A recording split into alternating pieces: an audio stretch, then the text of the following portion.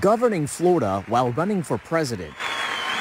With the DeSantis campaign setting up shop in Tallahassee, Sally Bradshaw is no stranger to the inner workings of presidential campaigns. I was fortunate to work in 3 different presidential campaigns. She worked for President George H.W. Bush, Governor Mitt Romney, and most recently served as senior advisor on the Jeb Bush 2016 campaign for president.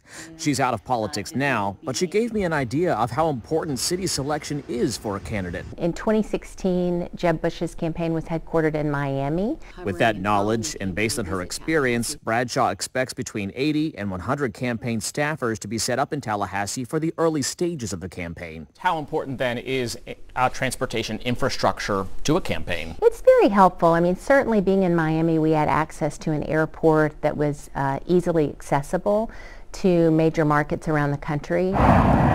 Tallahassee International has far fewer options when it comes to direct travel. For example, the lowest average cost to fly from Tallahassee to Cedar Rapids, Iowa in January of 2024, around the time of the caucuses, is around $300 one way and takes an average of just under 8 hours.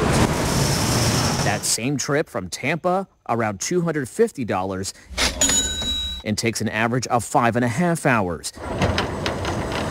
Big difference when it comes to getting staff to and from crucial primary locations.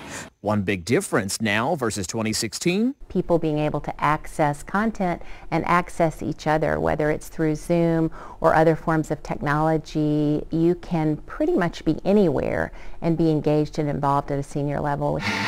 And when it comes to governors who run for president while they are still in office, I took my questions to Florida State University professor of political science, Hans Hassel. Sitting governors running for president, that's not unheard of. No, very common. I mean, very incredibly common. George W. Bush running for president in the 2000s. You had a number of governors in the last election cycle. I checked with Rutgers University and found that in addition to Bush, Bill Clinton ran while he was governor of Arkansas in 1992. Franklin Roosevelt for New York back in 1932, and Woodrow Wilson while leading New Jersey in 1912. For Governor DeSantis, it's really important that he then has people that he trusts are going to act according to the way he would want them to do so. Meaning he'll likely be delegating many duties to his staff while running. Hassel says he also expects tensions to rise in early 2024. The crunch will come if he is successful, will be right around the time of the Iowa caucuses.